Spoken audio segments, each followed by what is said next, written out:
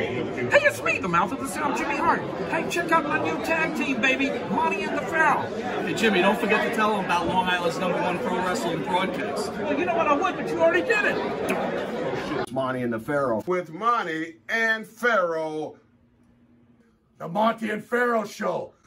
Monty and Pharaoh, bro. Monty and the Pharaoh. Monty and the Pharaoh. The Monty and the Pharaoh. The Monty and Pharaoh Show. And you're watching the Monty and Pharaoh Show. Monty and the Pharaoh. With Monty and the Pharaoh. Monty and the Pharaoh. Monty and the Pharaoh. Monty and the Pharaoh. Monty and the Pharaoh.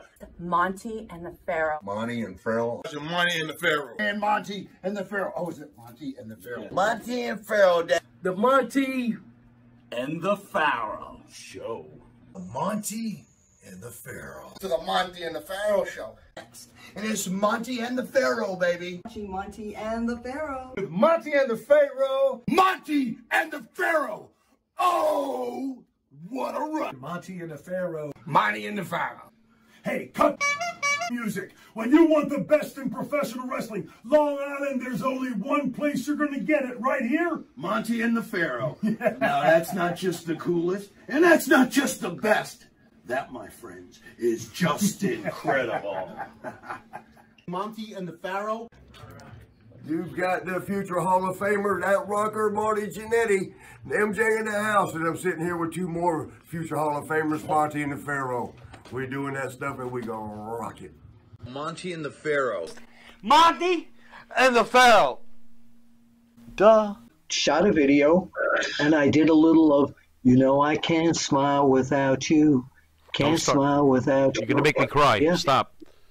No, well, you see, I also rap it, yo, like I can't laugh and I can't sing. I'm finding it like freaking hard to do anything. That'll make me cry, all too. Right.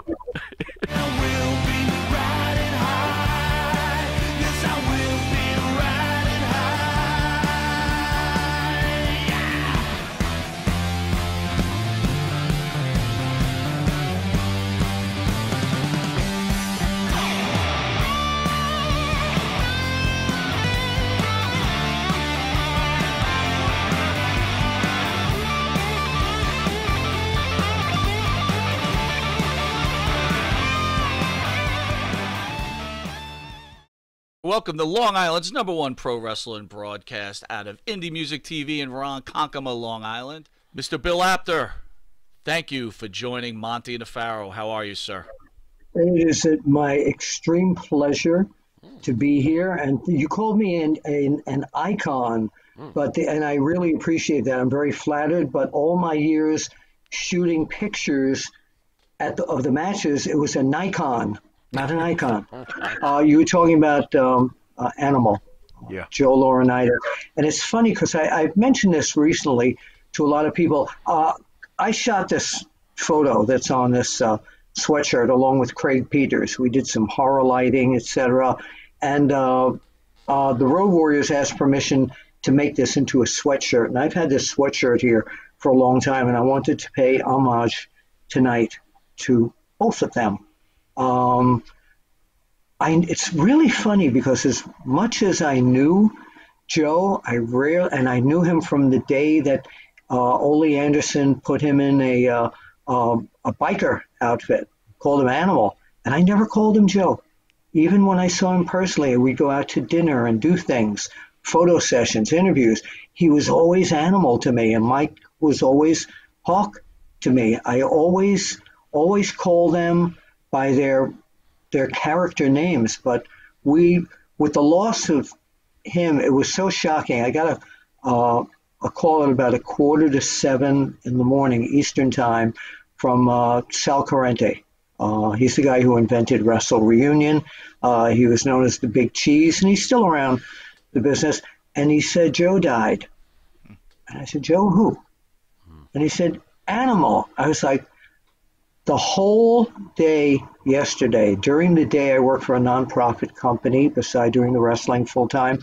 I help people with disabilities to find jobs. I couldn't go out and do anything yesterday. My body and my mind were obliterated by that news. I had just sent a video to his lovely wife, Kim, for his 60th birthday. She was kind of getting videos from everybody, and she included me on that. And she said he loved it because what I did, I said, who's this video for?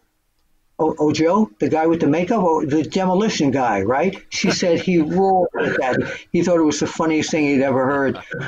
And he celebrated that, and then I wished them happy anniversary on their Facebook page. And then that next morning, the call from Sal, and my phone just blew up the whole day. And I'm still pretty much in a state of shock over this whole thing because sometimes you expect these things, but this makes the year 2020 suck even more. The recent deaths of my best friend in the business, Mr. Wrestling number 2. You can see his mask right above me next to that belt that some fan made for me out of Legos. Death of Bruno Sammartino, Pedro Morales, all these people whose careers I, along with the rest of the team at the magazines, chronicled and brought it to you pre-internet.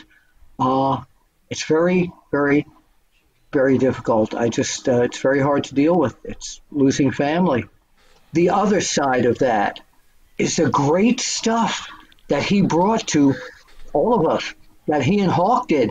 They were the best kick-ass team. I used to think that the Andersons, Ole and Gene, were the toughest team in wrestling till I saw the Road Warriors. And I saw one of their first matches before the makeup, and they were kicking the crap out of who was it? David Sammartino and Roberto Soto, I think it was. And I was shooting right this close, and I was going like, these guys aren't pulling anything. And little by little, the way I became friends with them and Precious Paul Ellering, and then the photo shoots that Craig Peters and I would do, and the interviews on the Crockett shows and World Championship Wrestling, where we just had fun improving with each other. They brought a whole new, like ECW changed the business forever, they changed the business forever. All right, ladies and gentlemen, let's get to the juice. No, wait. I have to tell you the terrible joke now. The terrible joke? Go ahead. These two men were outside a Chinese restaurant wanting to know if there are any Chinese Jews. So they said, why don't we go in and we'll ask the waiter? So they sit down, they ask the waiter, are there Chinese Jews? Waiter said, I don't know, I'll go ask the boss. He comes back, he says, the boss says there's no Chinese Jews. Only orange juice, tomato juice, and pineapple juice. Very good.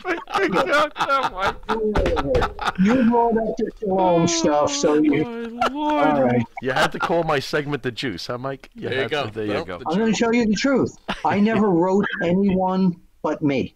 Okay. I never ghost wrote anyone. I was never any of the other characters or anything. And there are two people that worked for us that people don't believe that they were real. One of them was Dan Shockett. He was our first heel reporter. Yes. Dan died at a very young age of cancer. Dan was a Long Island kid, too. He was from Oceanside. And Eddie Elner, who is still alive, and you can find him on Facebook, he took Dan's place after Dan's passing. For those folks who don't know, Matt Brock was an imaginary. I thought he was a real person. It turns out he wasn't. How do you know he was imaginary? That's the wild rumor I heard, that he wasn't a real person. Well, it might be a rumor. I mean, unless you he's can. Got me. Unless you can. He's got me. Listen, this is torturing me. You're gonna leave me hanging like this? All these years, I thought Matt Brock was a real drunk. Give up. Oh, this is terrible. In your book, Is Wrestling Fixed? I didn't know it was broken. There's a picture of you and your brother. So obviously, two wrestling fans want to be tag team champions. What did your dad think about the whole deal?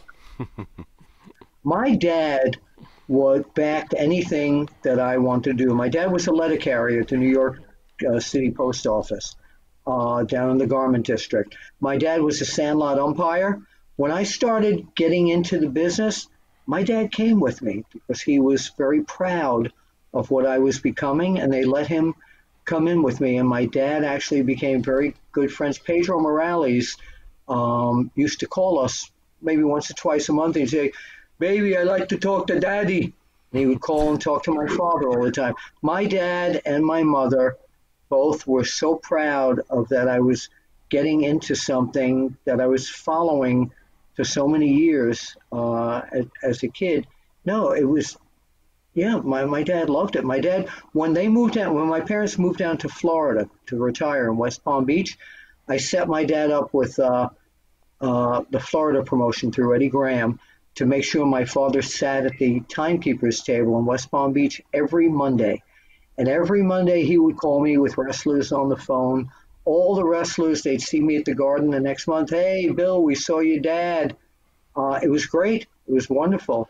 How hard was it to get the wrestlers to accept you in the beginning? Was it something you had to sell to them, or was it they just realized that you were making them bigger than life? Great question.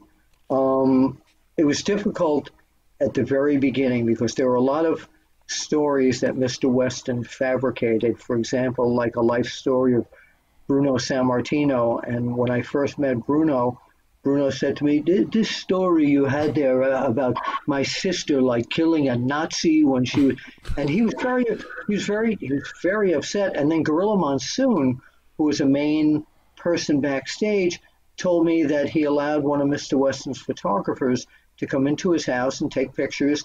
And there was a lead shot in the story of Monsoon with a gun saying he wanted to shoot Bruno Sammartino. Well, the Sammartinos and the Monsoon family were very close friends, and Monsoon was furious. So Vince McMahon Sr. found out that I was coming in to do some stuff, not for the magazines. When I first started, I was doing a radio show in New York, WHBI 105.9 FM, and I bought time, and I did interviews. But when I started with the magazine, they found out I was working for Stanley Weston. Vince Sr. told me he and Stanley had some issues, but if I can prove myself and do what's right, he would let me into the show. So I did the very first magazine shoot interview with Bruno Sammartino, and at that point, Bruno endorsed me. And then the people that Mr. Weston was friends with, like Sam Muchnick, Al Costello from the original Fabulous Kangaroos, they started inviting me down to shows, and they never told me there were going to be title changes at that point. But they would bring me down there, and all of a sudden a title would change when I'm shooting pictures there. So I happened to be at the right place at the right time. Yeah, so Mr. Weston endorsed me to a lot of people, but little by little, I got the endorsements of the people in the dressing rooms. And then I became, second nature to me being back there. I was expected back there. How different was it for you covering boxing compared to wrestling? Totally different, because with wrestling, what a great question. With wrestling, you can shoot various matches of people and almost anticipate after years of shooting it what's going to happen. With boxing, you only have one chance of it. I shot many Muhammad Ali fights. Anyway, your speed, I like your style, but your pay's so cheap, I won't be back for a while. But anyway, you got great speed, you got endurance. If you sign to fight me, increase your insurance. But shooting fights, you had one chance to get that one picture. And back in the days of shooting film, not digitally, sometimes I'd shoot, if a fight was 15 rounds, I'd do 2 rolls of film, changing film in the middle of a 3-minute round and just getting a million pictures, and sometimes maybe 5 of them would be used. Do you think the internet... Go ahead. Wait, hold on a sec. Matt, I'll be up in about 45 minutes. Matt Brock's call. I'll be up in about... I'm on this show right now. Matt Brock? Yeah. Okay. He's calling in? All right. Yeah. Okay. I'm busy. He's real. I'm sorry. He's Your real. question? So he is real. Is he drinking? Oh, never mind. You've obviously worked with the greatest promoters ever, Vince McMahon, Vern Gagne, Crockett, et cetera, et cetera. Could you compare a few of them for us? Like the difference between a Vince or a Vern? Well, the Vern was very secretive. Vern knew that I knew the business, but I'd ask him a question about the business, and he'd go, "Oh, I don't know. I just have to go ask my son. Call Greg." And then Greg would tell me whatever I needed to know. Vince Sr. was a businessman. I never really asked him what was going to happen or what was going to go on. He was very nice to me, very businesslike. Jim Crockett was, he became a good friend. We became confidants of each other. And when the WWF banned all the wrestling magazines from their buildings because they had their own magazine, Jim Crockett said, "Hey, I'll help you guys out. I'll put you on my TV every week." And almost every week I was on his TBS show doing Pro Wrestling Illustrated scouting reports. Yes. Do you remember those? Yes, we do. Yeah. Bill, Yeah, how affected were the sales of PWI when Vince launched the WWF magazine, which, by the way, I thought absolutely sucked compared to yours? Go on. Well, thank you. But not at all. It didn't hurt us at all. Good.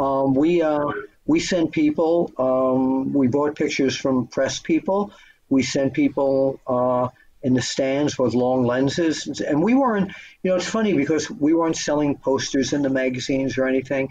We were reporting news. Mm-hmm. And this is why I think nothing legally was ever challenged, because we were covering wrestling like Sports Illustrated would cover football or baseball or boxing or whatever. How did you ever get angry about it? And did you guys meet and say, you know what, we're just not even going to cover the WWE?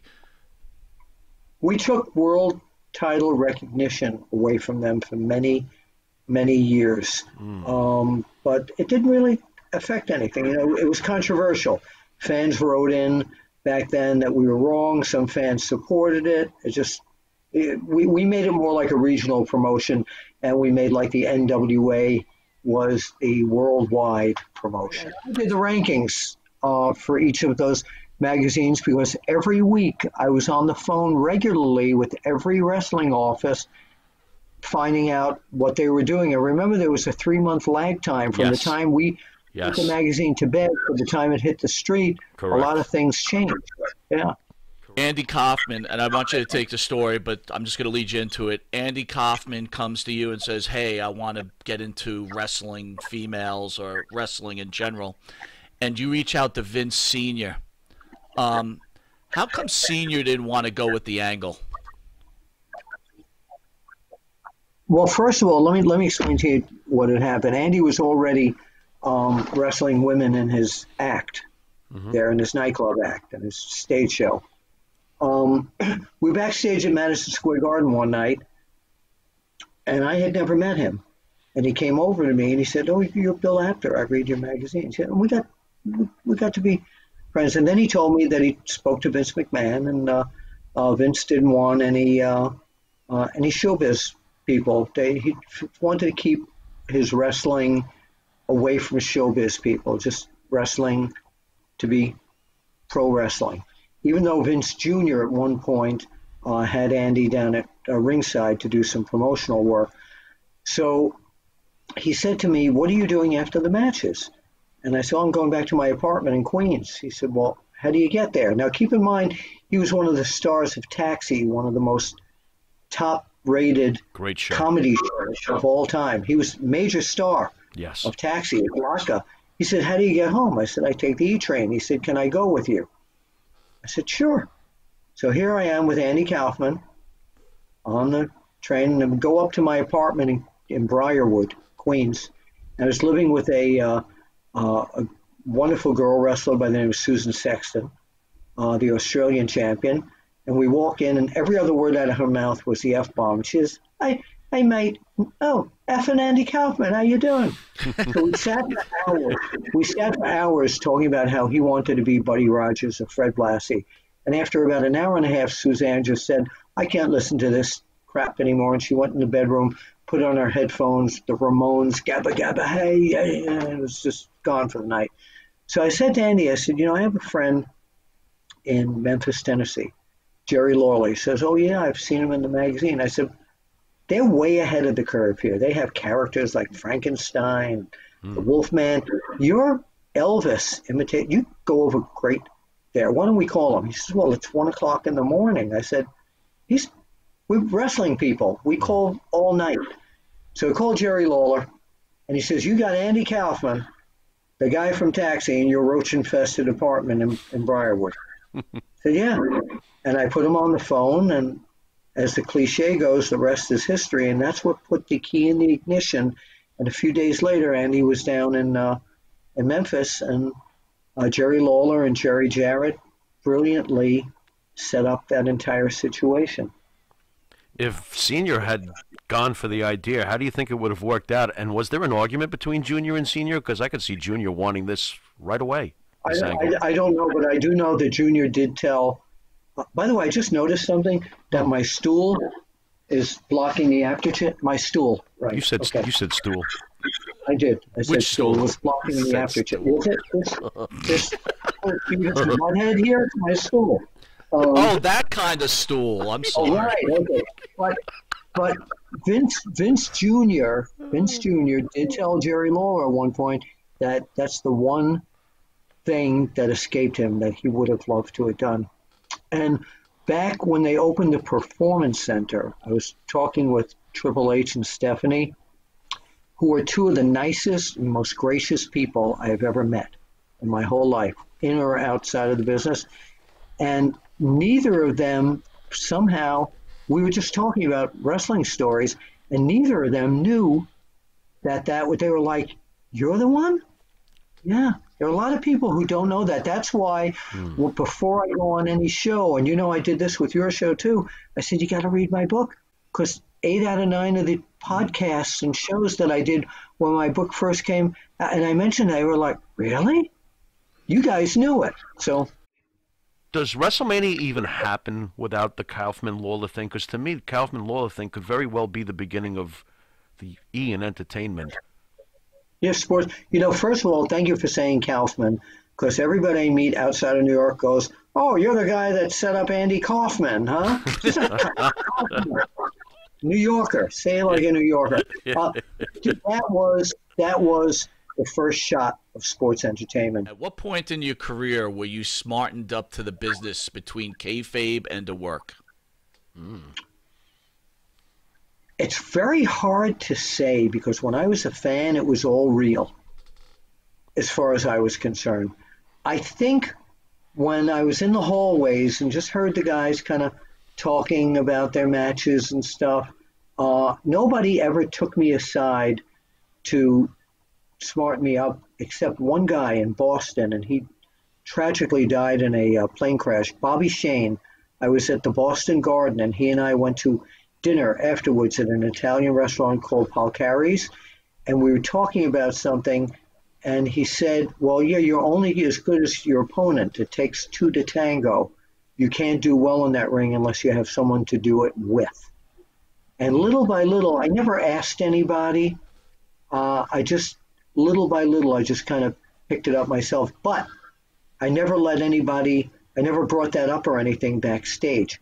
I always played backstage like what was going on was sports. When I have hundreds of interviews back from the 70s, still on cassette, and a lot of them digital, which I run periodically on OneWrestlingVideo.com, and all the interviews are done in character because I covered pro wrestling like it was a sport. So I didn't look at it like it was a work, so to say. So I kind of knew it, but I didn't ask anybody about it. And sometimes wrestlers would just kind of tell me what was going to happen. Most guys wanted to be in the magazines. Most guys appreciated that I would approach them to be in the magazines. Sometimes because of their schedules, guys would not show up and not call. And then a week later, oh, crap, I was on the road. It was part of the business. But no, nobody really ever stood me up for long periods of time. How about your relationship with the Von Erichs? Can you fill us in a little bit about the great Von Erich? Oh, man, I became a member of the Von Erichs from what they, David was one of my best friends. Kerry came to my house several times. I still talk to Kevin once or twice a year. He's living in Hawaii. There's a chapter in the book where Fritz wanted to practically kill me. Dan Shockett had written a column. He was our bad guy reporter. He had written a column likening Kevin, David, and Kerry to the Three Stooges. And David had died when that magazine came out. So there was no explain. So Gary Hart, who was one of the bookers there, called me and he says, "My man, Fritz does not want you anywhere. You're out of the family." And I went anyway because I needed to talk to him. It turns out that his wife calmed him down. Doris Atkinson calmed him down, and I made peace with him. But I was very close with all of the Von Erichs. Kevin's sons call me Uncle Bill. David was actually the first death that I really encountered in the wrestling business of a young person who had so much promise. And Kerry, I was so close to Kerry. I mean, I'd talk with him once or twice a week on the phone. He was a wrestling fan as well. And yeah, I have somewhere in my archives, I have a video of him sitting on the couch in my old apartment at the Cameo Townhouses in Massapequa Park. My kids weren't home, and he told them, he said, "This is Uncle Kerry, and, don't take drugs, and don't do this and do that, and go to school and get good marks." And I still have that somewhere here. Let me ask you, if you look back on your life now, Bill, do you find yourself totally blessed, or would you maybe have done something different?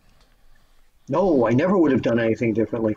I was offered a job by WWE to be editor of their magazine, but I was very loyal to Stanley Weston, the person who hired me. No, I started out wanting to be a broadcaster in pro wrestling, and the companies were all filled doing that. I wanted to be on TV and wrestling, and through the magazines, I remember Mr. Weston saying to me, "You want to be on TV and on the radio? I can help you do that." And he started sending me on these trips to Detroit and Toronto and Florida and Georgia and all that.